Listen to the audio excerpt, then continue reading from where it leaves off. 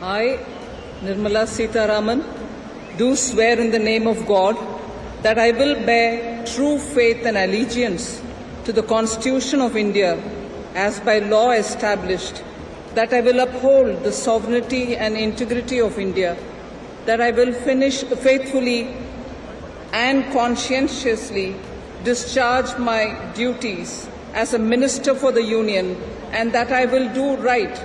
to all manner of people in accordance with the Constitution and the law, without fear or favour, affection or ill will. I, Nirmala Sitharaman,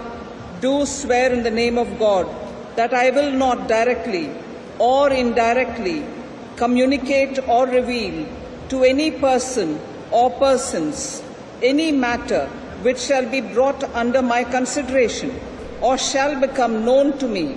as a Minister for the Union, except as may be required for the due discharge of my duties as such Minister.